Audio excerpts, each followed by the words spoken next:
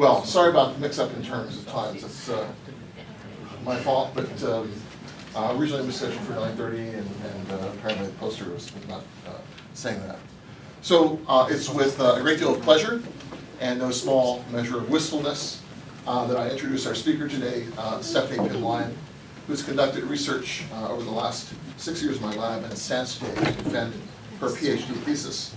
Stephanie did her undergrad studies at Carleton, and from the time she applied, it was very clear that she was very bright, with exceptionally deep interests in many aspects of plant ecology, evolutionary biology, and systematics. She also had a lifelong love of field work, and if we can have the lights off in the corner there, please. Thanks. Here, for example, she's suiting up for her second field trip to the Great Smokies when she was about 6 months old. And I'm told that she really tore the trail up that day. Also went back. Exactly.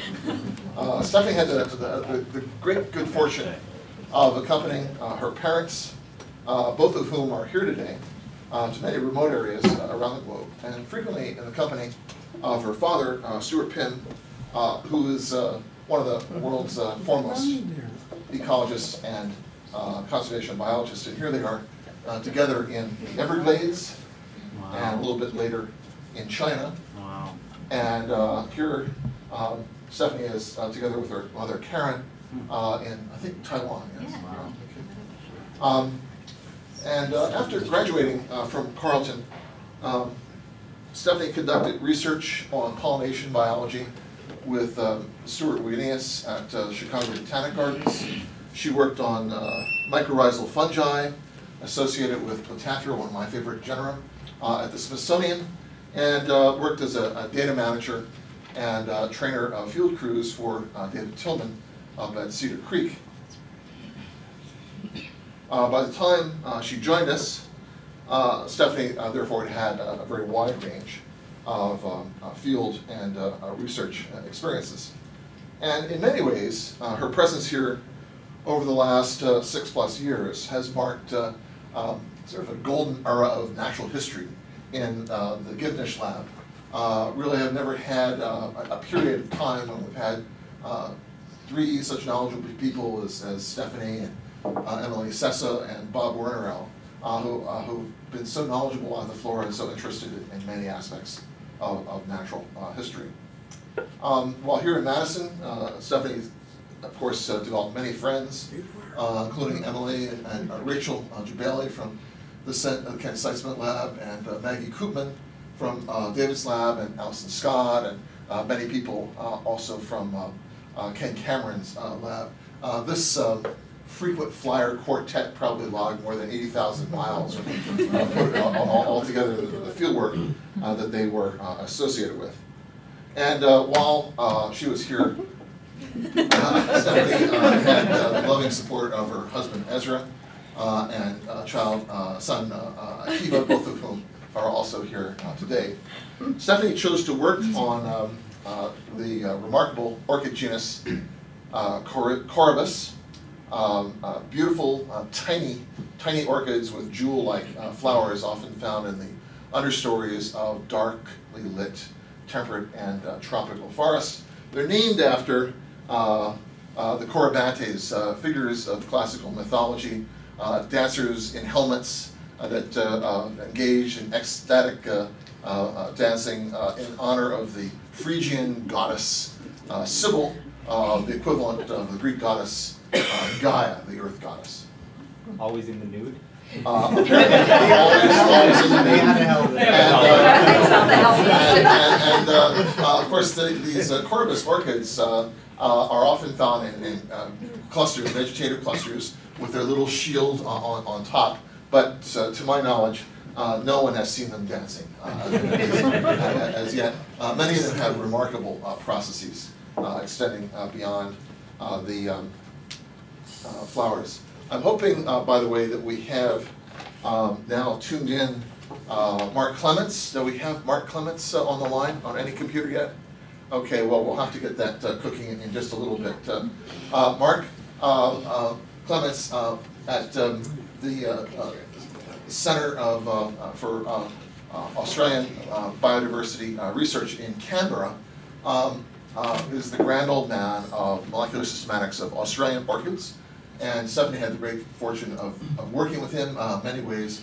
Mark was an advisor away from home. Yes. And really, and I wish you could hear this, I'll have to tell him afterwards. But you know, he was really all we could possibly have hoped for in terms of the help and generous aid he provided.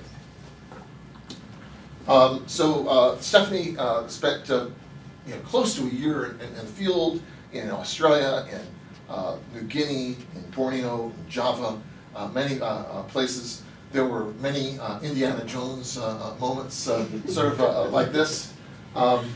More than a few Margaret Mead moments as well.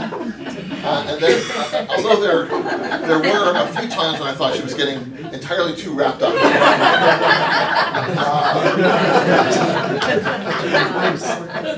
That she really has done an extraordinary job. And so today, Stephanie is going to be talking about her research on molecular systematics, biogeography, and mycorrhizal associations in the subtribe Acianthinae with a focus on Corybas.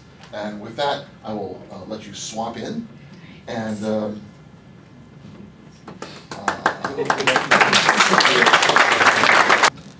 hey there, Mark.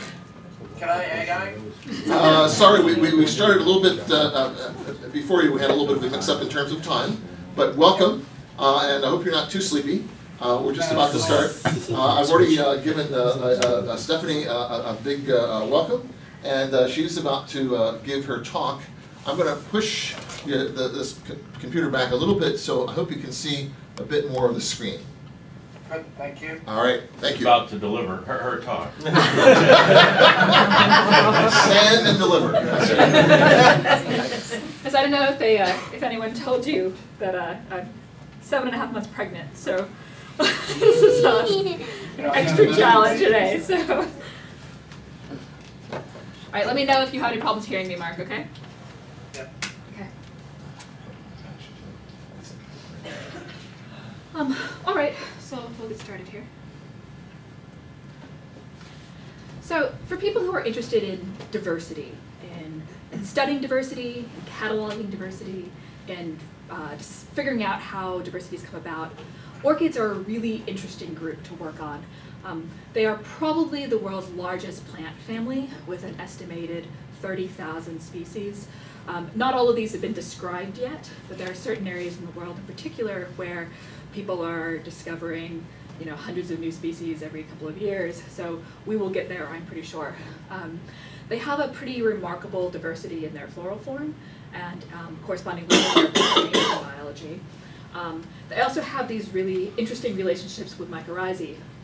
Both types of relationships, the pollination and the mycorrhizae, are thought to involve a good deal of deception. So orchids could be considered very, very successful cheats in a lot of ways. And these types of interactions plus epiphytism, so growing on other plants, are thought to drive a lot of the diversification in the group.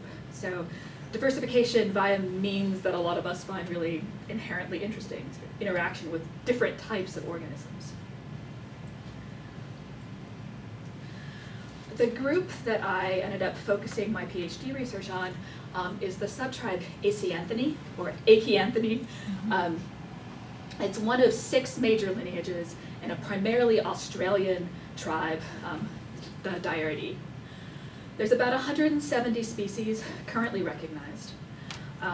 And the subtribe is recognized primarily by vegetative features. So I have a single leaf, very thin blade, often but not always heart-shaped. And they have these, like other diarids, these root stem tuberoids. So these underground storage structures, which are capable of sending up both root and shoot material. And in the case of this group, they're very, very much spherical. So kind of obscure characters. The floral diversity is much greater. So the leaves in this group all kind of look the same, but the flowers range from things like this Acianthus here, with a fairly small, hard, thick labellum. So this is the specialized petal on orchid flowers. To like the Stigmatodactylus here with quite a wide labellum with lots of ornamentation on it, to Corybas, which is the largest genus in the group that I spent most of my time working on, where the flower is essentially reduced to a dorsal sepal, so one sepal remaining of the three, and a labellum, which is extremely modified, folded, and then the other remaining 4 parts, so we're dealing with a monocot flower, right? So we have 3 plus 3. The other 4 parts are either extremely thin and long, or extremely thin and hardly there at all, so sort of essentially vestigial. So full diversity is a little harder to characterize for the group as a whole. The genus Corybas, like I said, is the largest genus in the group. There's about 135 species currently recognized. My estimate, if we were to do the syncing that needs to be done in some cases, but also describe the species that I suspect are out there in New Guinea, and the ones that I know of that need to be described, is that we're probably dealing with 170-ish species of just Corybas. They're really tiny plants, even more so than some of the rest of the subtribe. I mean, this is millimeters here. So when you see these pictures, keep in mind we're dealing with something this big. And they often grow in these clonal patches.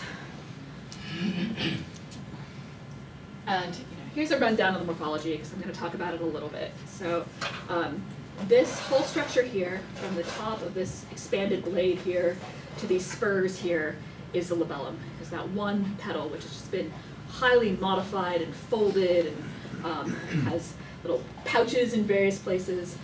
And then there's the dorsal sepal, which together with labellum forms a sort of tube. I mentioned the spurs already, one of these little pouches formed by the labellum. And then the lateral petals and sepals on this one are just these long thread-like structures. You can't see the column, which is the fusion of the male and female reproductive organs, because it's buried way deep down in here. And the ovary is this little bit sitting right here. So the flower is basically sitting right on top of the leaf.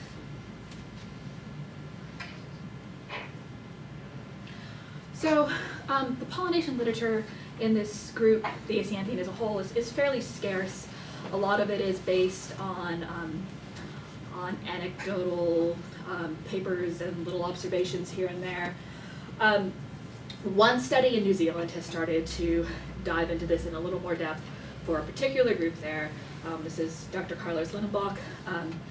And in all cases, Corybas seems to be pollinated by fungus gnats from the tribe Mycetophilidae in particular. These are a number of Mycetophila, I think primarily females, with the pollinia, so the pollen packets of orchids on their backs. This is a photo of mine from a completely different lineage in Corybas. This is the genus Exekia, and you can see it has crawled down into the flower and gotten stuck on the column. People find eggs and larvae and sometimes parts or whole fungus gnats that have gotten stuck in flowers. And we think that this is probably brood site deception that's going on. The fungus gnats are looking for a place to lay their eggs.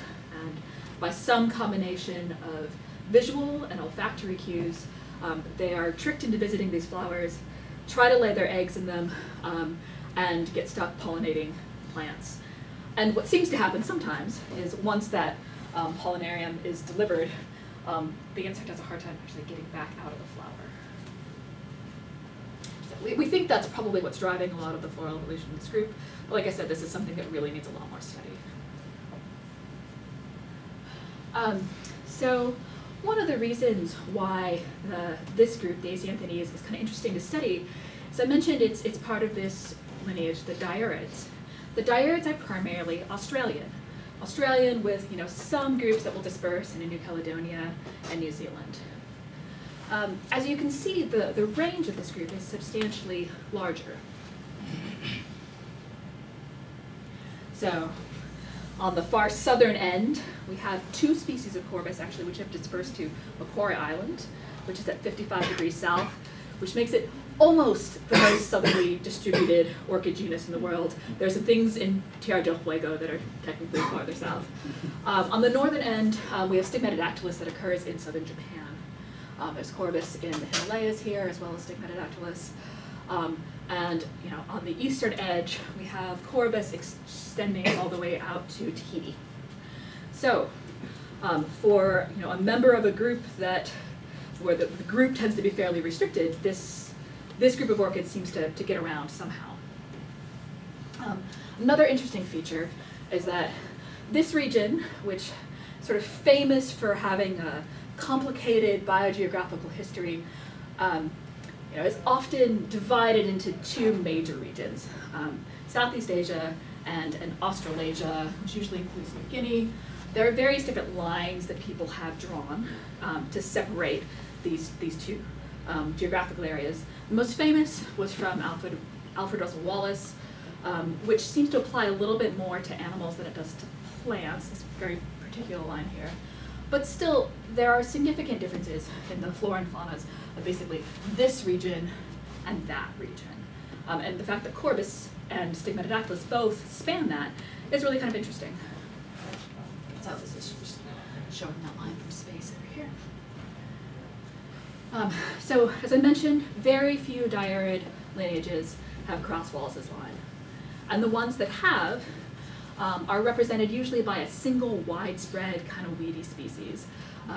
Mycorrhizal, Parviflora, I think is the one that gets all the way into Asia. There's a Thelomitra, Jabanicus, and Caladinia catenata in one of its forms are reasonably widespread, but a single lineage has made it out. The only exception besides the Acianthinae is this genus Cryptostylus, which is also in need of a lot of study. It's diversified majorly outside of the southern continents of Australia, New Zealand, and New Caledonia. So when I started this research in 2007, it was just a few years after Mark Clements and colleagues had published a big phylogeny of the Diaridae based on ITS. And these colors here, which unfortunately are a little faded, correspond to the, at the time that they published, the genera that were recognized by at least some authorities. So Corybas, Certostylus, which was often at the time grouped in with Acianthus, Acianthus, which you can see fell into 3 discrete clades in their analyses, Townsondia, and Stigmatodactylus. So based on the fact that we had this polyphyletic Acianthus and these very distinct, usually well-supported clades, Mark and colleagues went ahead and divided this up into 16 different genera. Okay, we recognize this is a discrete evolutionary lineage. We're going to call it a genus, and resolution along the backbone isn't necessarily very good, but these groups we think are distinct evolutionary lineages. This got some backlash because it went from being 5 to being 16. It was sort of a trend at the time.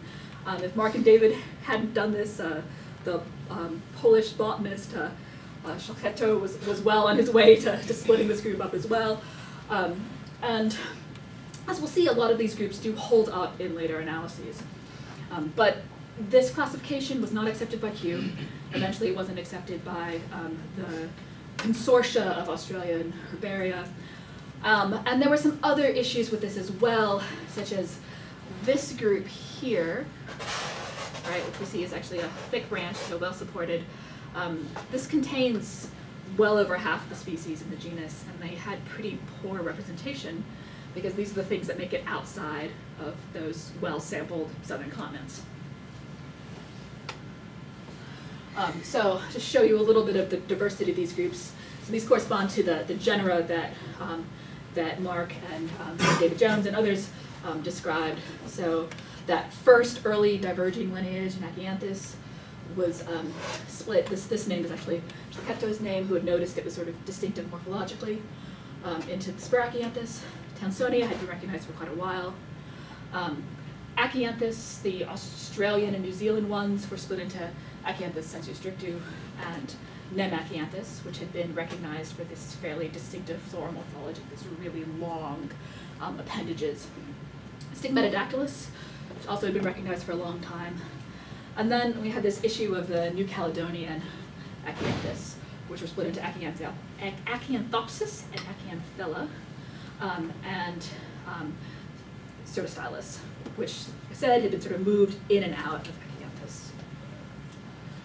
Corybas, which has this fairly distinctive morphology, but also had these distinct lineages that were well separated, was divided into 8 genera, as you can see here.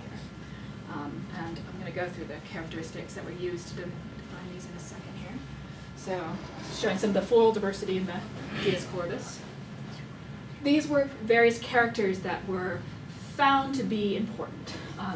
We have some lineages where there are spurs at the base of the labellum, and some where there are these open auricles.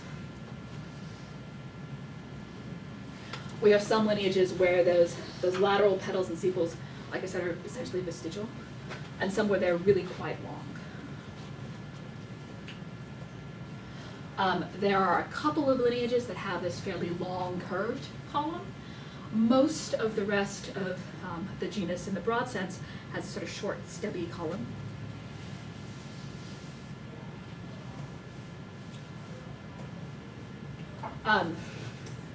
We did miss the next one.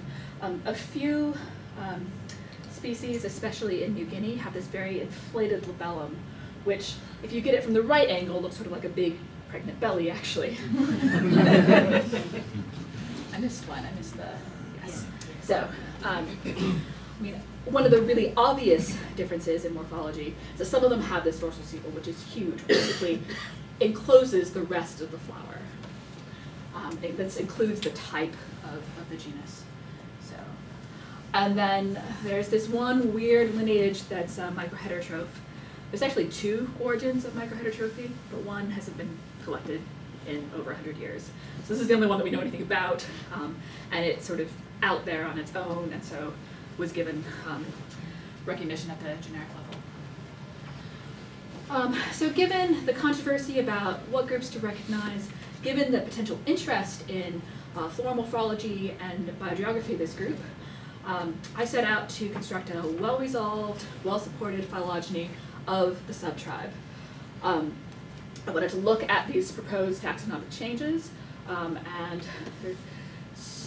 test to see how well they held up in an expanded sampling both of genes and of taxa, and maybe make some recommendations for how can we split this up in a way that people are likely to accept.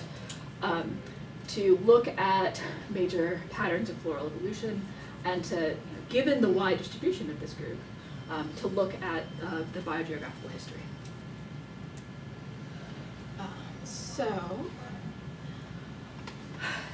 Sampling of this group was a very long, intensive process involving lots and lots of grant permits. I made 2 extended trips to Australia, and with help from Mark's network was able to get samples from a lot of the rest of the range as well.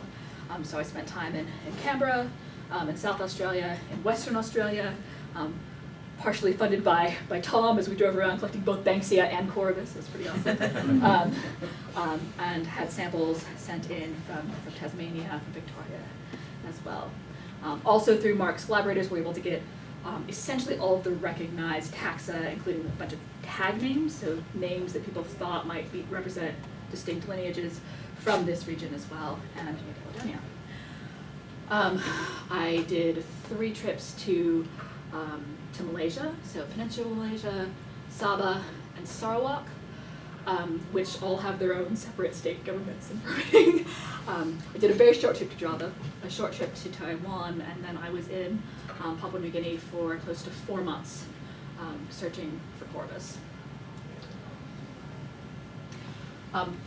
When I realized what the distribution of species in Corybas looked like, that there was roughly half of the recognized taxa were from Papua New Guinea, and that or from the island of New Guinea, primarily Papua New Guinea, and that even so, it looked like they were very poorly studied, they were very poorly sampled, and there's probably a lot more diversity out there. But okay, I'm gonna have to get to PNG. And this is considered one of the most challenging tropical regions in the world to do field work. It's extremely expensive, it's extremely difficult logistically, parts of it are very dangerous. But I went with a lot of help from other people. So the Corybas in this case are growing in this type of terrain. Right? So this is taken from some little missionary plane that we were flying in. You know, flying around, and you know, it feels like an aluminum bucket sometimes, like coming out of the clouds a few hundred meters above these mountains. The infrastructure in places is terrible. This is the main road up to the primary tourist site in the mountains.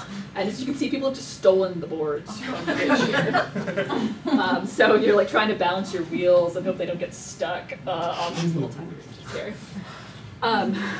Working with people in Papua New Guinea is really rewarding. It's also really, really frustrating sometimes. There's a lot of cultural differences. And there's a lot of, well, we helped you, so give us more money. And sorting through all those negotiations takes a lot of work and practice, and I was really glad to have a lot more experienced people with me. So I have porters who carried bags for us because we're not nearly as good at walking up and down these mountains as they are, and lots of guides. Kind of primitive accommodations. Actually, all of us, all of these guys, plus my friend's husband and I all slept in this little tiny hut one night and got fleas as a result. The other challenge with working in New Guinea taxa is, and Corybas in particular, is this is what I have to work with. These are the type specimens for a couple of species. Okay, this one's missing a large chunk of the labellum. This just looks like a giant blob. And the illustrations, while Schlechter did what he could, they're pretty coarse in a lot of cases. There's a number of species that could look like this. And Van Rooyen, who did a lot of work on this group, often was boiling up these things and trying to draw them. And so they're still sort of drawn in the way that they were pressed in a lot of cases. It's really hard to interpret the features. So I spent a lot of time trying to figure things out by process of elimination and comparing lots and lots of specimens. And in some cases, we were able to actually refine some of these taxa. And I would not have predicted when I first started that this thing was actually this, right? So definitely a challenging group to work on. And a lot of people thought I was kind of nuts to take this on in the first place. Including Ken. Okay, so let's get into what I actually did here besides lots of field work. So in reconstructing evolutionary history, these days we're often dealing with a lot of DNA data. So I did a lot of this work in sort of the standard way of running PCR, so amplifying particular chunks of DNA, Sanger sequencing, and then dealing with alignments, both of these separate genes and then eventually with a big concatenated data set. And this is my final phylogeny, which I realize is going to be a little hard for you to see, but I want to point out a few things here. So these are the 16 genera from Clements et al. And to the extent that you can actually differentiate the colors, I realize it's kind of hard. A lot of these are held up as monophyletic groups. These support values, you'll have to take my word for it, along the backbone are mostly pretty good, with a couple of exceptions here and here, which I'll talk about a little bit later. So mostly achieved this objective of getting this well-resolved, well-supported phylogeny to look at other aspects of evolution. There are a few places that were a bit more problematic, though. So in this group, which turns out to be, all of these have spurs. So this turns out to be characterized by having spurs rather than auricles. The genera Corybas in the strict sense, Calcearia, and Gastrocyphon are all kind of intermixed, especially in the New Guinean taxa. Another problematic area was in the New Caledonian Acianthus. So while these three groups here, well, so Stigmatodactylus turned out to be well supported as sister to these New Caledonian taxa here. These had been described by David Jones and Mark Clements as distinct genera because they seem to represent these distinct lineages. But one of these has extremely poor support. And certainly support for this group as a whole is much greater than it is for, you know, this grouping, which some people have tried to recognize, or, you know, this genus here. So, in my thesis, I propose slightly revised generic limits to account for the polyphyly of Acianthus, but to you know, recognize well-supported monophyletic groups that are morphologically distinct, while conserving historically recognized names to the extent possible. Because that was one of the really big objections, that it was really hard for people to have to go from dealing with 5 genera to dealing with 16. And avoiding monotypic genera in particular, because it's sort of redundant information to suddenly start piling all of these hierarchical classifications on a single species. So based on that, this is what I'm proposing, and Mark and I should probably talk through some of this, but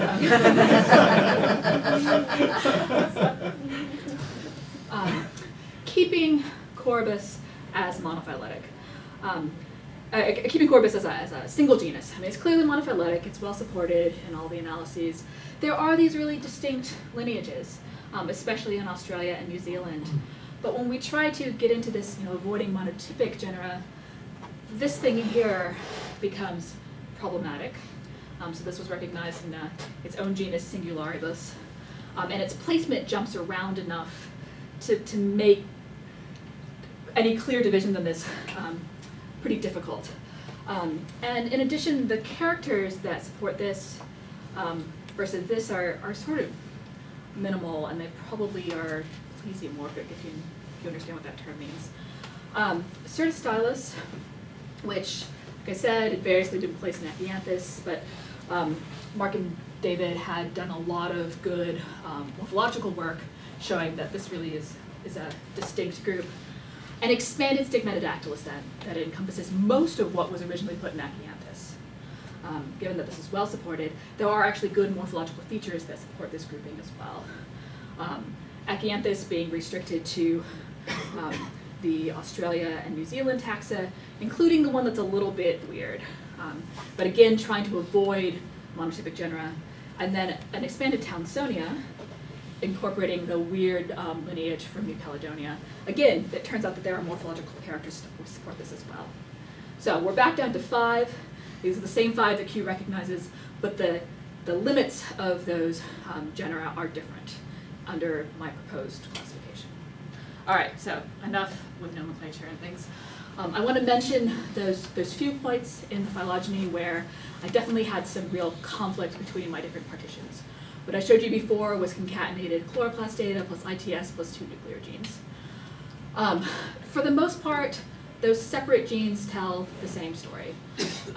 But there are a few places, like I said, where they don't quite.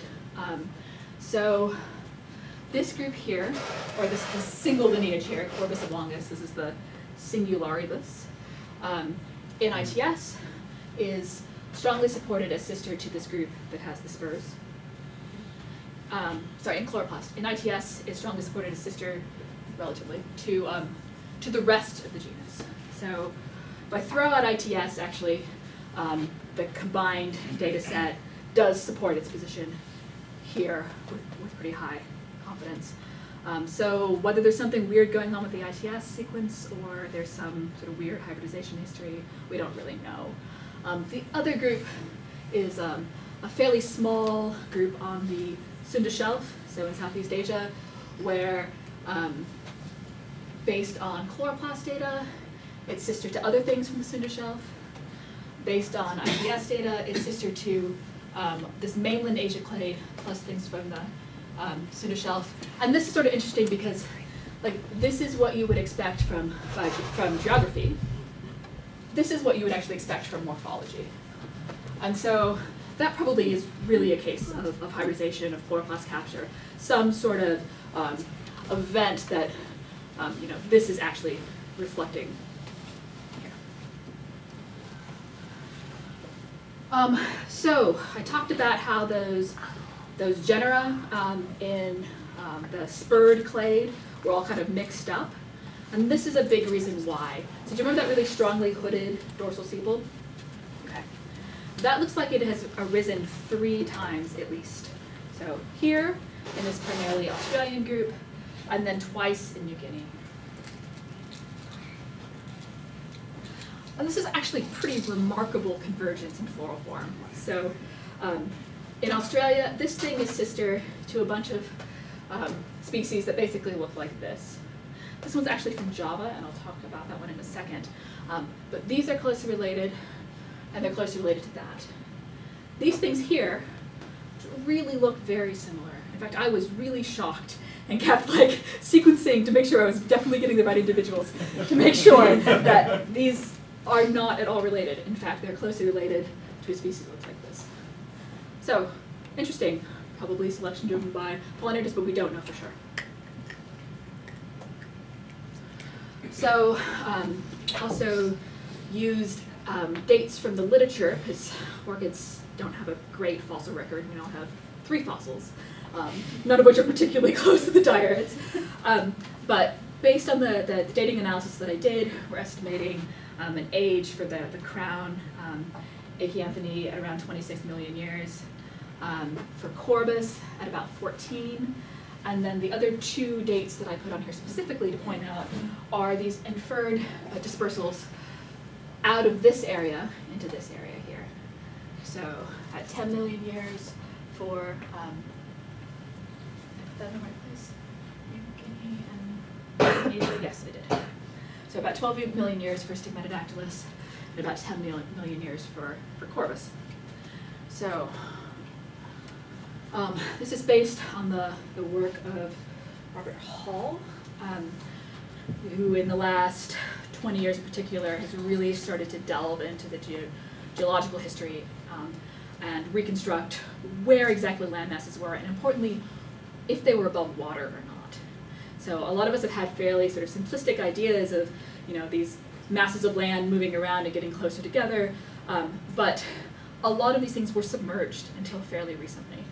So at 10 million years, so the time when Corybas is thought to have dispersed across this line, New Guinea, which unfortunately you can't see, is primarily underwater and doesn't really start to undergo substantial mountain building and uplift until about 5 million years ago.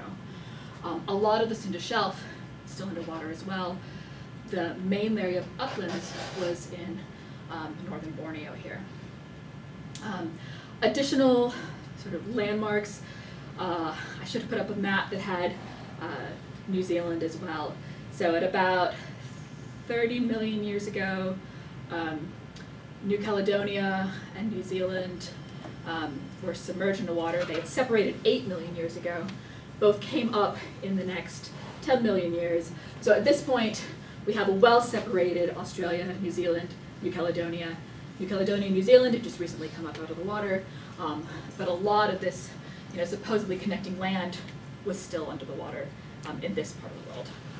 Does that make sense? Okay. So this is what it looks like when I try to reconstruct the exact dispersal events. And I'm going to talk about dispersal because we really don't have any evidence for vicariance. And these land masses, like I said, were already really well separated, or they were still underwater, and so connection's not even an issue at this point. So I'll point out a few things. The first here is concerning dispersal from Australia to New Caledonia and New Zealand, which are the majority of the inferred dispersal events in this group. It turns out this is a really well-known pattern. There are very strong winds, cold winds, that come sweeping across and connecting, in particular, Southeast Australia with New Zealand. So this is from a paper by San Martin et al., looking at a bunch of different groups, and by far, the the greatest likelihood of dispersal that they found was from Australia to New Zealand. So we definitely see that with Corybas. They have wind-dispersed seeds. Like, that's not particularly surprising. It is pretty impressive the number of times that it seems to have done this. So what about the rest of the dispersal? So this is an analysis looking at these groups that have crossed Wallace's line, essentially, that have dispersed between Southeast Asia and Australasia. And this was looking at both plant and animal groups. This is a group out of Lyon. And what they found is, even though we don't have a strong history of vicariance, the dispersal pathways tend to be fairly fixed. There tends to be sort of a fairly linear trajectory for a lot of these things. They sort of follow the land masses in the order you would expect them geographically. So we have the Pacifica out here, Australia and New Guinea, the Moluccas, so this area, Wallacea, sort of in the middle, and then here's the Sunda Shelf, here's the adjacent Philippines, and then some of these things sort of came out in slightly weird places, but groupings within mainland Asia, for instance. So is this the case for Corybas and Stigmatodactylus? Sort of.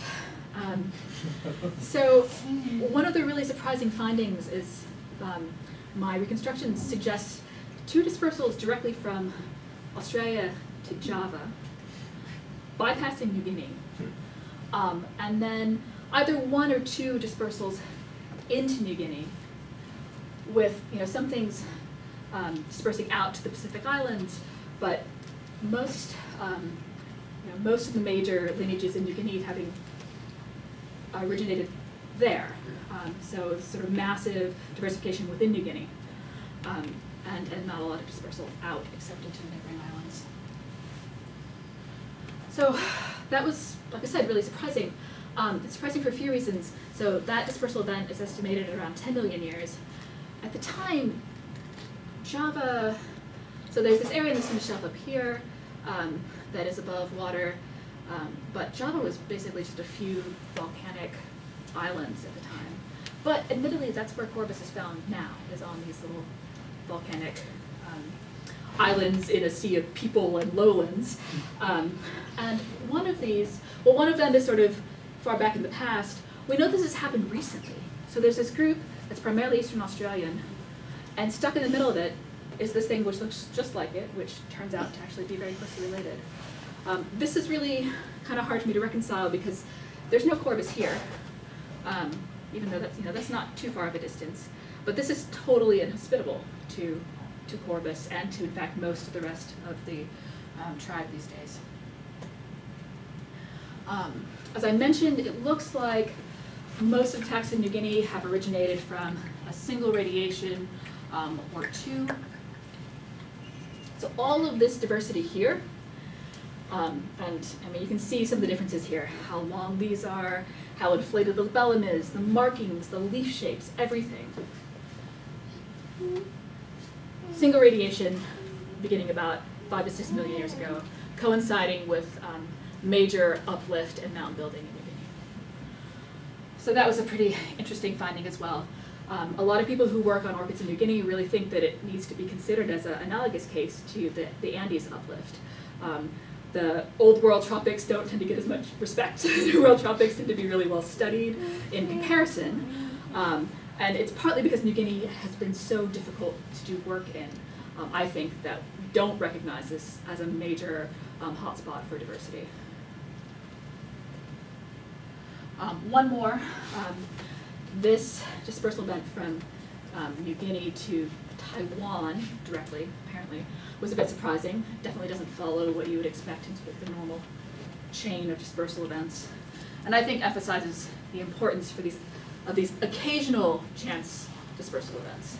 So I found this thing in New Guinea, it's a new species, and I thought, gosh, they just described a thing from Taiwan that looks just like that. And indeed, they're very, very close. Not the same species. They definitely have some morphological and molecular differences, but that was another interesting, surprising finding. Okay, so for done with sort of the big picture of the genus and the subtribe. The next thing that I wanted to try to address was how do we deal with these really recently evolved groups? So this is a problem throughout systematics, that when you have a group that's very recently speciated, it's hard to set boundaries on what constitutes a species, and it's also hard to reconstruct the evolutionary history. In Australia, this is particularly challenging sometimes because there's so many orchid enthusiasts who go out and find morphological variants, and it's really interesting, and they sometimes want to propose them as new species, and so the number of these names sort of starts to accumulate, and we don't have the data to test any of these hypotheses about what's a species and what's not. I have to plug in, sorry about that.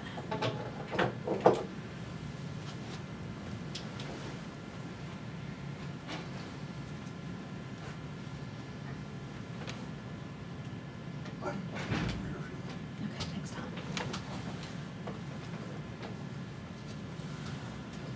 So one such group is this clade right here, which was described by Mark Clemens and David Jones as the genus Corybas. That was an older name that had been applied to some taxa, including Corybas fimbriatus here. From the dating analysis, we estimated the age for the crown taxa here at between 1 and 2 million years, so quite young. This is showing you some of the diversity, which appears to have arisen within those 1 to 2 million years. We have species with these very long fringes on the labellum. We have species with very coarse teeth. Differences in whether this is notched, whether there's a big, what's a boss, sort of a big impressed area. And then there's this group here, which is currently recognized as consisting of 3 species, with another couple which have been proposed as new taxa, which live on sand dunes, tend to be self-pollinating, and sort of another distinct morphology.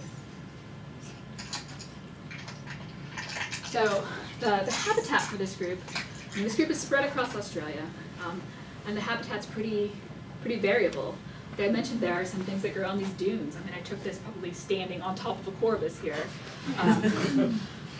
And then in the same group, very closely related, there are taxa that grow in the southeastern highlands in Australia. So on mountains above 1,000 meters in some cases, which is pretty high for Australia. We have, this is what the coastal scrub, some of them grow in, looks like, to drier sclerophyll forest, to quite wet subtropical sclerophyll forest. So when I was in Australia, this was a group I particularly targeted in terms of collection. We got a lot of samples sent in from other people as well. We managed to get material from all over Western Australia, throughout a lot of Southeastern Australia, really good sampling in South Australia, and even down into Tasmania. So the first thing I did was sort of try the standard approaches of I'm going to throw a couple nuclear genes and some quickly evolving chloroplast spacers at this group and see, can I get some resolution? And it turns out you throw it all together and you squint really hard. Yes, but the question is, how much do you want to trust something like this where the branch lengths are this short? So, I mean, yes, we do see strongly supported groups 1, 2, 3, 4, 5, and 6, and relatively good support among them. But certainly no resolution within these groups. So for people who wanted to know, like, is this population that I found that looks really different, like, is it actually a distinct lineage? We couldn't answer these questions with this type of data. So I took a big leap and used a technique called GBS, genotyping by sequencing, which you start out with your entire genomic DNA, you digest, you ligate adapters, you amplify them. Anyone who's done AFLPs, to anyone who's done AFLPs, that process will sound very familiar. The difference is then you sequence these libraries, and you do it in this highly multiplexed, very newfangled way involving bridge amplification. We don't need to go into that, and get an enormous amount of data back. And then the next challenge is dealing with all of those data. So I got my data back finally in November.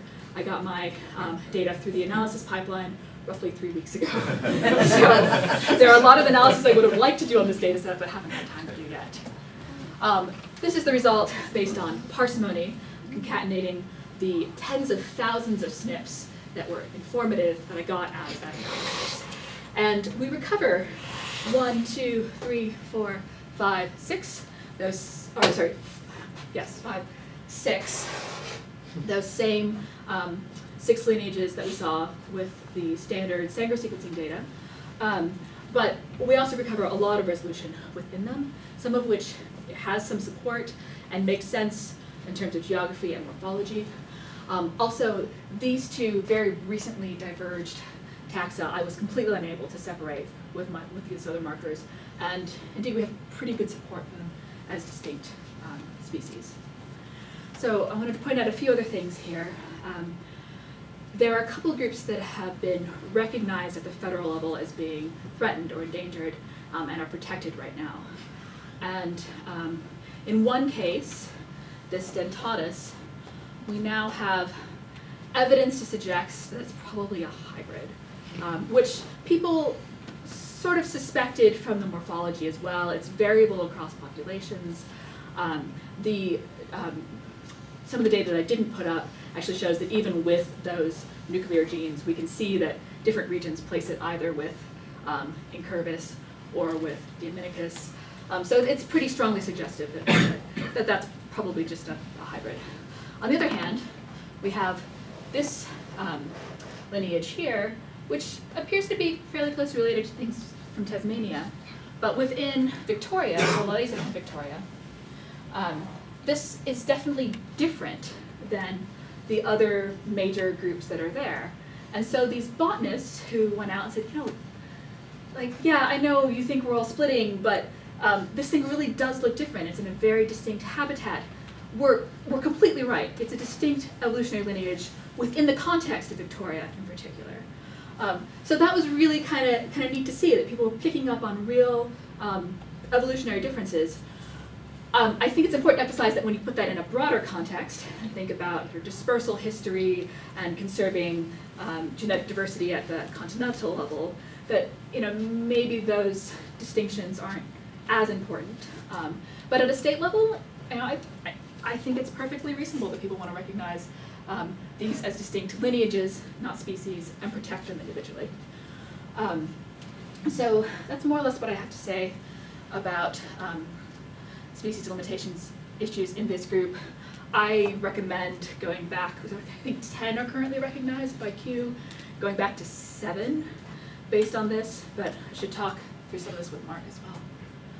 I'm going to skip that slide.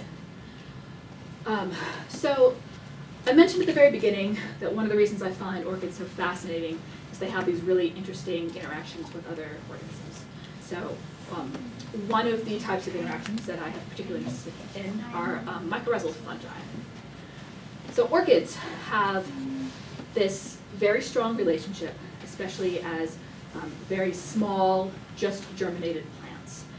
Their seeds are extremely tiny. I guess this is all seed coat. The seed is right here. I believe the embryo at the time of dispersal is often like 9 cells. Do you remember, Ken? Something like that.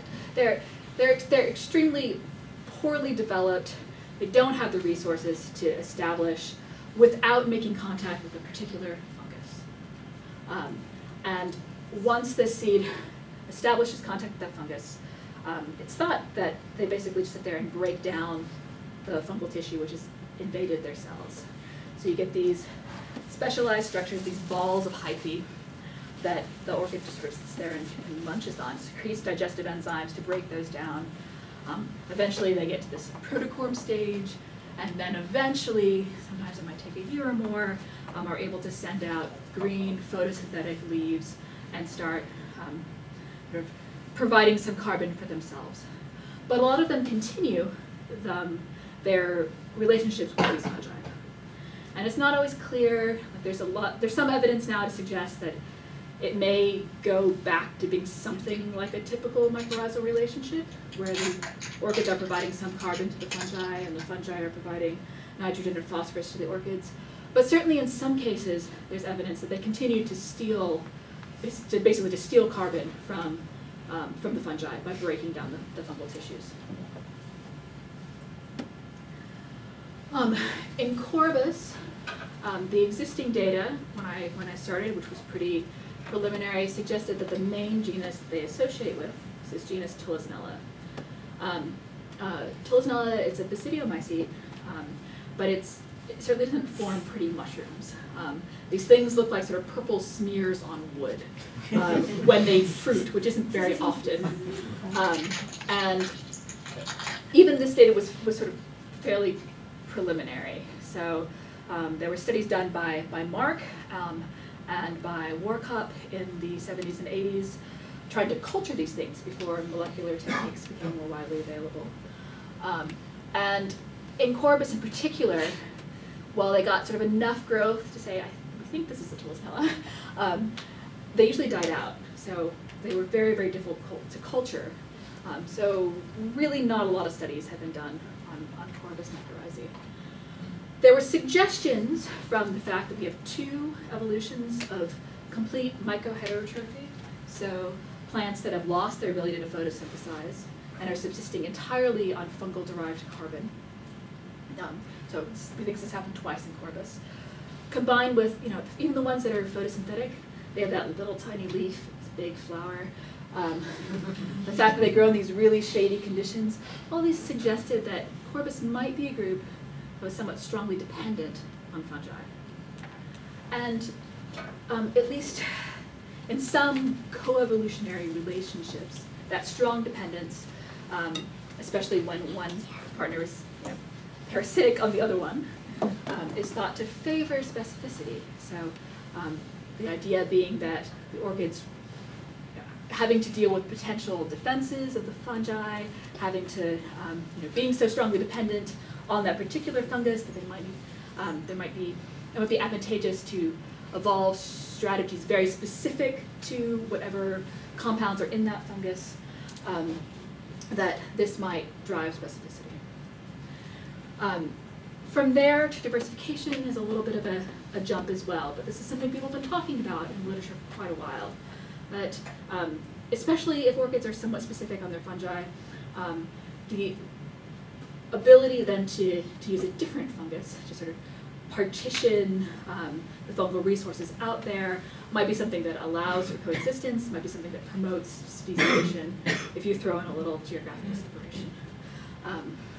So I set out to look at this in Corybas, in that particular group that I showed you before, the recently evolved clade in Australia. Part of the reason I did that particular group is because I was able to get good sampling. So the one lineage is actually restricted to a single continent, and so I could sample all of the recognized lineages. And so like I said, we didn't really even know much about what the fungi were. So part of the goals of this part of the study were to just to see what they were associating with and to see how specific those relationships were. I also wanted to look at whether sister taxa tended to have different fungal associations, whether there was some evidence for speciation by switching of fungal hosts. On the other hand, there have been a number of Australian genera which have proven to be very, very highly conservative, where like a single genus of orchid will use a single species of fungus. And there are different explanations for how that might promote diversification, basically regarding restriction of habitat to very specific sites, strong amounts of genetic divergence between those sites, etc.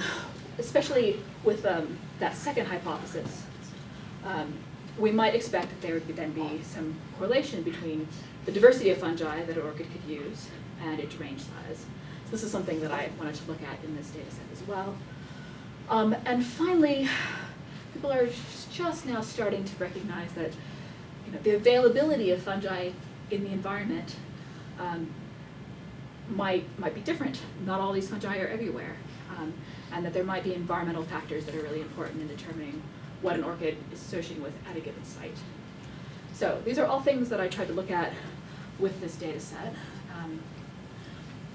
On the range size, I just want to point out that these major lineages do definitely differ in the range, the geographical range, and the range of habitats that they can occupy. So some of the more wider ranging things here, we have on one extreme the Diaminicus complex, and on the other we have things like Corybas limpidus, which is a little band along the coast here, or Expansus, or Dentatus, which is restricted to these little areas in South Australia. Now this is what I was working with when I first started. When I actually started looking for patterns and relationships, I cut down the number of taxa that I was looking at because I only had, at the time that I did this, these 6 well-supported clades. So I ended up characterizing them based on this. So yes, you can see there's a lot of fungi involved here. It certainly is not one of those groups where the entire genus uses a single species of fungus. Some of these are very occasional. They show up as probably a secondary symbiont in the roots of the orchids. Some of them show up very consistently across all taxa in this genus here. So most of them, unfortunately, are unidentified. There's nothing out in GenBank, and there's been a big concerted effort to catalog fungal ITS sequences, because this is what people have to work with for the most part. I have no close hits on a number of these things. So they're using fungi that haven't been recorded from anywhere else, from any other orchids. This Tulaznella 8 here was present in all of the taxa sampled. There are several other groups in this Tulaznella 4 group. I defined 3 subclades, of which 2 are fairly frequent associates, but more so with some species than with others. Got another couple of groups here, Tulaznella 5, and Tulaznella 1, and Tulaznella 2, which associate at least, in more than 10% of individuals with some of the taxa here. Interestingly, we also picked up some other genera. Sebacina, which isn't so surprising, Ceratopasidium. Both of those are major fungal symbionts for other groups of orchids, but appear to occur in Corybas mostly in combination with Tulaznellas. So maybe a secondary symbiont that perhaps establishes when they're adults sort of opportunistically. The Tomatella here is a major fungal symbiont for things in North America and places, but hadn't been detected in Australian orchids before. So it's still not quite sure if it's real. It's definitely very occasional. And then a few other scattered Tulaznellas. So I ordinated the fungal communities here, especially since we had so many different species of fungi across the genus here. And in the ordination of those fungal communities, 1, 2, 3, 4, 5 lineages of Tulaznella came out as being strong enough components that they were strongly associated with one of these axes here. When we plot the centroids for the different Corybas taxa here, we do see that different species seem to have different profiles within this community space here. And as a single factor, species accounts for more variation than any of the environmental variables that we'll look at later. On the other hand, there's a lot of overlap here in the communities, and the environment itself, as I'll show you in just a second, also seems to be really important. On the topic of how these things look when we consider phylogeny, in general, I didn't pick up a phylogenetic signal in the fungal community. So we'll ignore what those mean specifically, but only in one case did it look like, there was some conservatism, so that the relationship between the orchid lineage and the fungus lineage was relatively conserved. So this group here tended to use more similar fungal communities than we might expect from chance. The rest of these, they just sort of seem all over the place. So again, this is one dimension of community space in terms of fungi. This is another. This is the only thing that we detected a significant phylogenetic signal. And in no case did it seem like things were diverging between pairs of sister taxa, more so than you'd expect from random.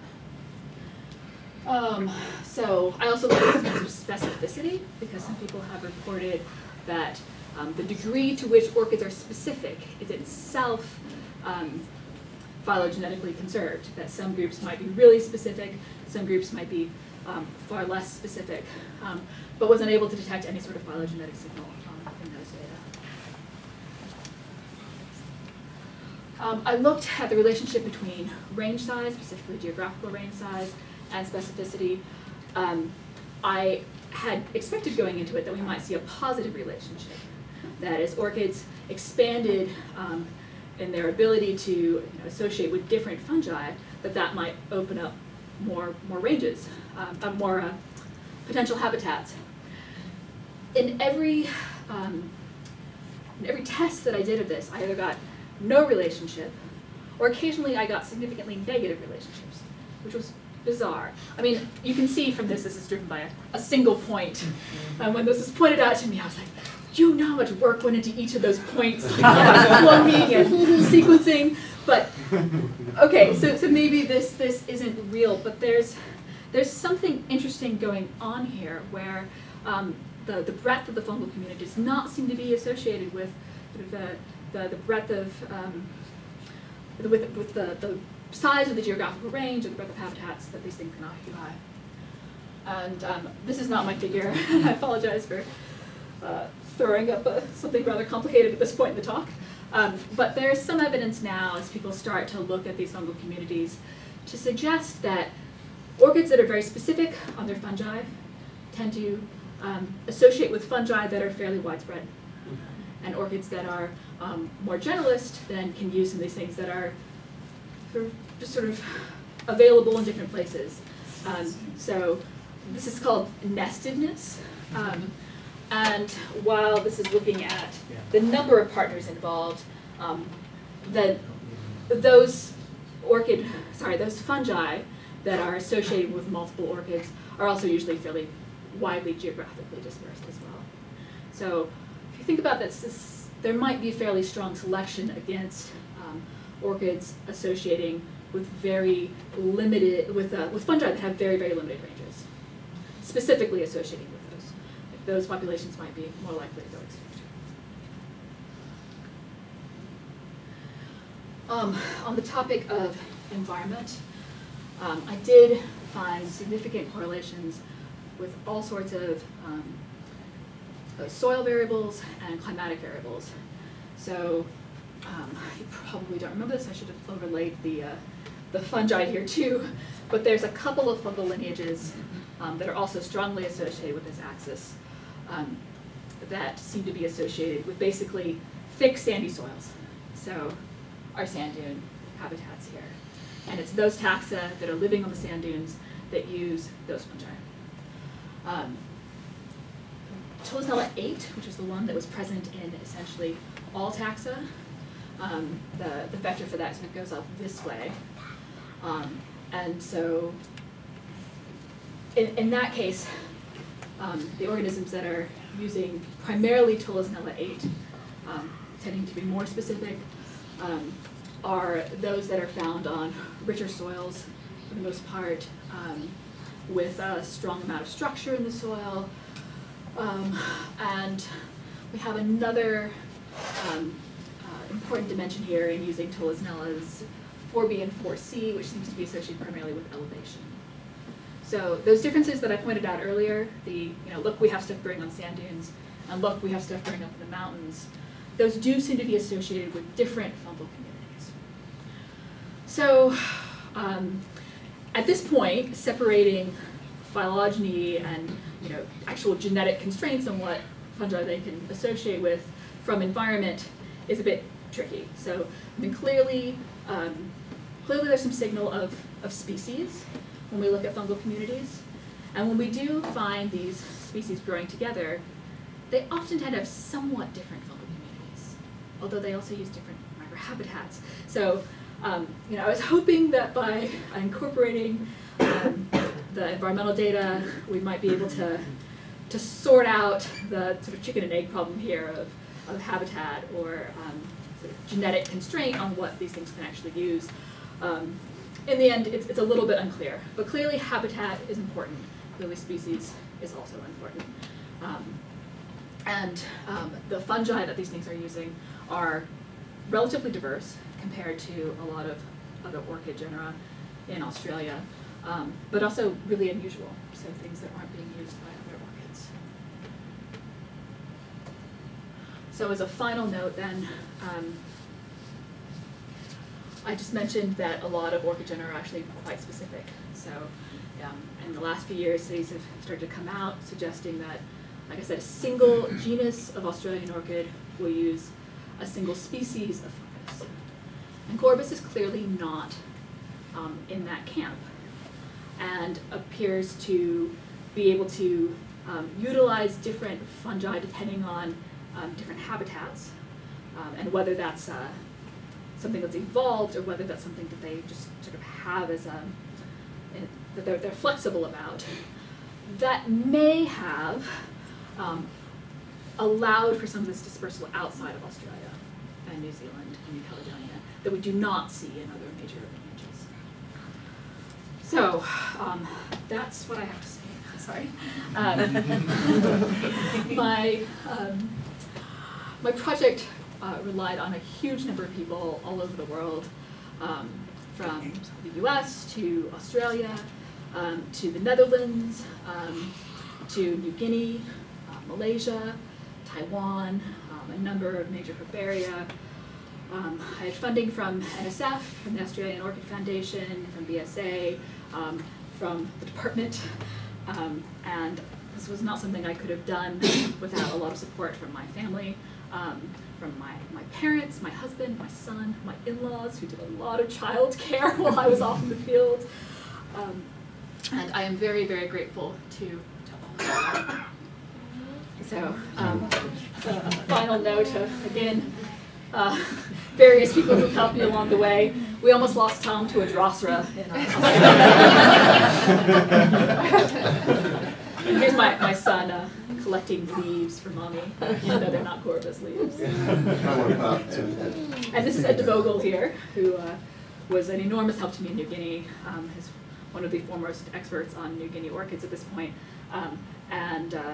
Ed really likes his whiskey, so even when we were in the field and had nothing to drink out of except for specimen cups, and yes, these are urine specimen cups that we use in the field, that was his shot glass. And how tall was that limestone cliff there next to the Drosera? Oh, gosh, yeah.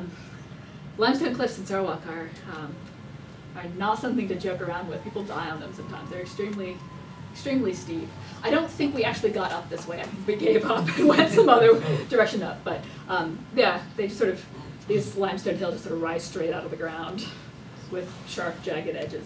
So lots of adventures. Well, thank you very much. Thanks.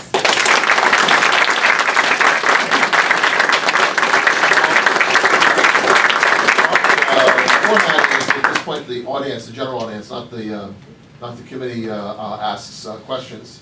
We'll get to ask away in camera later. So are there questions? I have one. Yeah. I was looking at your slides. It looked like all of them, they had a circular or round leaves with netted venation. They Is do that right? have net venation, yes. Yeah, so And they're monocots. and monocots with net venation. Yeah. Any study on that? There's not when been a lot of study, or what and actually, if I end up doing a more sort of morphological-oriented postdoc, looking at the venation in this group, I think would be really interesting. So it's one of a few working groups that has evolved net formation. So Ken's done a lot of work on the vanilloid orchids. I believe in reading through some of your stuff, you sort of mentioned that, like, oh yeah, and then in the Acianthinae we have this as well. It does seem to be associated with these things growing in fairly deep shade and in forests, and I mean, that's certainly the habitat these things grow in. So think of rattlesnake plantain locally also has net That's right. venation. And across monocots, at least 26 times net venation has arisen, almost always in the shade. So do they go through C3 photosynthesis? Or? It's thin leaves and Most of them are probably C3 mechanical, already, but biomechanics. most of the non-C3 plants in orchids are epiphytes, which makes sense because they have more of a need to conserve water. Thank you.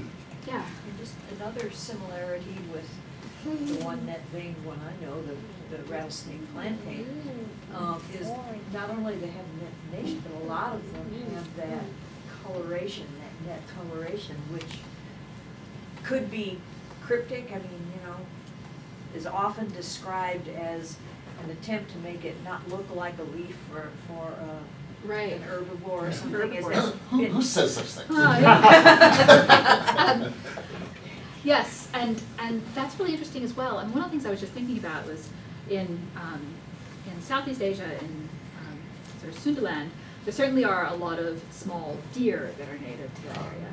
But in New Guinea, there aren't any small ungulates. There's not a huge number of things that I can think of that sort of walk around the ground. Yeah, but the tree kangaroos are foraging up and down too. So I don't know. It suggested that there might be more to the story than just that. But it's certainly striking. Yeah.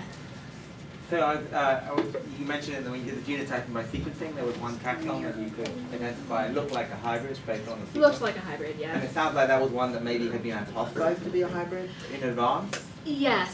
So, how do I explain this? In South Australia, in particular, there are some local botanists who are very keen on recognizing sort of every distinct morphological form as a distinct species. So even the person who found it had noted that it was kind of morphologically intermediate between a couple of other taxa. I think the two that he proposed as the parents were not actually the same as what it looks like those parents would be, but I think that it's morphologically intermediate between those two parental taxa. It's something that seems to occur, like it only occurs where those two species overlap, bloom at the same time, and often in these somewhat disturbed environments. So I think it's very likely a hybrid. Yeah. What I was curious about though is that was a case where you could see the pattern because you were sort of looking to see is there such a pattern there. Yeah. But if there were other hybrids in there, would you Would I be able to recognize pick them them? up? Would you pick them up with those data? The way you analyze them? Not the way that I analyze them. I don't think so. I mean, I've started running some structure analyses using these data, so actually treating them as population genetics data. Like I said, I had very little time to actually work that into a chapter because it took so long to get it through the analysis pipeline. But potentially, I might pick up some additional hybrids. Yes, Dan? The speciation rates, the diversification rates, look as if they're on the order of maybe 2 species per million years. Okay. A doubling time of 1 million years or so. And that, in fact, would, I think, put them in the same ballpark as things like Andean lupins and some of these other very, very rapidly evolving taxa. Have you calculated those and have you looked at how the diversification I rates of haven't, other? and it would be really interesting to do that in the New Guinea taxa in particular. Unfortunately, I mean, I could probably spend another 20 years in New Guinea collecting all the species that are there. So there's a lot of data that are still missing. I mean, in terms of Even higher than 2 per 2, even higher 2 per 2 in the Australian Corybas clade. Yeah, but that's on the upper end of Exactly. diversification. Exactly. Right. Yeah. Like I said, I mean, I think that we should recognize probably 7 species in that group rather than 10, but still there's, so 7 in a million years, what is, I'm not sure what that calculates out to. It's still relatively fast. Yes, Bob? Kind of a different question, the role, did you take most of the Corybas close-up shots, and what's the technology involved in photographing those? And is there beginning to be more of a role of photography in the, you know, herbarium work and the taxonomy? Because as you showed quite clearly, the drawings and the specimens are thoroughly inadequate, but your photographs were just remarkably excellent considering A, the smallness of the plant, and B, the darkness of the environment. Just, I thought your photographs were remarkable. Thank you. So yeah, I mean, as early as the late 70s, early 80s, when John Dransfield was working on this group, so John Dransfield is primarily a palm expert, but when he was working in Borneo and Peninsular Malaysia, he'd be working on rattans, which are kind of a nasty group of palms, all week long. And then in the lowlands where, you know, these things are snagging him, and on the weekends then, his hobby was to go up into the mountains and look for Corybas. So much more pleasant group, much more pleasant environment. So he did a lot of work on the taxa west of Wallace's line, and definitely noted that color photographs were going to become incredibly important in explaining to other people what these things looked like, in being used to accompany specimens, so people could actually interpret them. And certainly with digital photography, that's become a lot easier. I mean, so many people are taking good macro shots these days. And, you know, I don't have fancy camera equipment. When I was, you know, trekking around Southeast Asia for 5 months with a backpack on my back, I did not want to be carrying $2,000 worth of camera equipment. So I have like a upper end Canon PowerShot that does a nice macro, and that works just fine most of the time. Yeah, learning to adjust the settings, and it took me a while to get used to doing it with a flash, where I like didn't completely wash out the plant. But yeah, it's not that hard, and I always go and look on Flickr too to see what people are finding every now and then. Oh, someone discovered this species that no one has seen in 60 years. And so, yeah, but for the future, like in the next year or 2 or 3, handheld laser units, which you could use to scan a 3D reconstruction, be the really exciting way to go. Yeah. Other questions? We had a few others. Any? Oh, yes. You just talked about Dransfield and palms. To what extent does this fibrous palm oil cultivation had, like, do you see it as a major risk to the genus, to the subtribe? So palm oil is cultivated more in the lowlands, but certainly not exclusively in the lowlands. I mean, I remember driving not too far from Kinabalu National Park and seeing oil palm plantations. It already has a very strong hold in peninsular Malaysia. In Sabah, they've been planning around palm oil developments for quite a while. And fortunately there, a lot of the Corybas are found on really unusual substrates, which are hard to grow oil palm on. They're on limestone or they're on serpentine. And so those areas have already been identified as, these aren't going to be great for us agriculturally. We're going to keep them in preserve. New Guinea is a different case. And New Guinea is, it's sort of heartbreaking in a lot of ways, because the logging companies are just going to town there. And after they've logged out the forest, which they're trying to do systematically throughout the lowlands, they're planning on putting it all on oil palm. My friend Natalie's husband, Borting, who's from a kind of remote village on the Huon Peninsula, the first time he traveled with Natalie, works on Hoya, they flew over part of Indonesia that was basically all oil palms. And when he realized that's what they wanted to do to New Guinea, he started crying. But that is what people want to do in New Guinea. How much it affects Corybas per se is a little hard to tell, because I mean, again, mountain ridges, they're not the greatest places. But I think the more that people expand farther into the forest, the fact that a lot of the population is already in the highlands, I don't think it would do anything good for Corybas or really any other native plants to see this trend continue in New Guinea. I know most of your work is dealing in the past, but it's pretty striking looking at that map of Australia with the Corybas species just hugging that southern coast. Yes. Any idea about the next couple of decades with climate change, what might happen to this distribution? Yeah, climate change is a big deal with these guys. in Australia, sort of less worried about the taxa in Australia, I think, in terms of climate change. They're already adapted to basically growing in the little wet patches on the beach. On mountaintops of Southeast Asia, that's really quite worrisome. As those forests continue to warm up and dry, the chances that these things are basically going to get pushed off the tops of the mountains is pretty high. Australia's already undergone a substantial amount of climate change. So starting about 30 million years ago, and especially like in the last 3 to 5 million years ago, it's became extremely arid. And so when I was talking about dispersal to Java, I mean, there's some possibility that some of those areas in the northwest were actually much more habitable for ground-dwelling orchids 3 to 10 million years ago.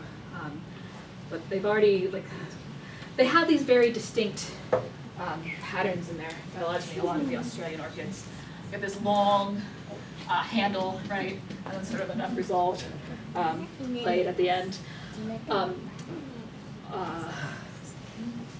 Some other researchers working on different groups have looked at sort of rates of diversification and compared them to different models, and this seems to be consistent with extinction followed by sort of continued radiation at the rate that it was before. So I think that adaptation to dry arid climates has already happened to a certain extent. Obviously, if climate conditions change so much that the coastal habitats became completely uninhabitable, that would be bad. I suppose the sea level rising, I have to worry about that too. Yeah, sometimes I look at this group and I think, are there actually going to be any in 50 years? Yeah. Any other questions? I don't have a question, but I want to make a comment. Stephanie is correct. When she told me what her dissertation topic was going to be, I had my doubts. I know that this is a very difficult group, and she undersold just how challenging it is to collect Corybas and study it. And so I just want to congratulate her on her courage and tenacity in working with a very challenging group. You surpassed certainly my expectations. And I think the entire orchid community is very impressed by what she's accomplished. I had one other note along those lines, and Mark can back me up on this. Director of CSIRO, Australian Center for Biodiversity Research, really thought it was a very bad idea for you to go to the beginning, Yes. and very strongly encouraged us not to send you.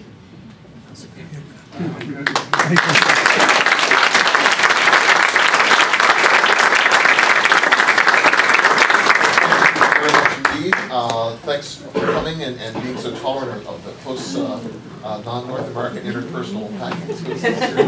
And now we're going to go to a private interview regarding the thesis.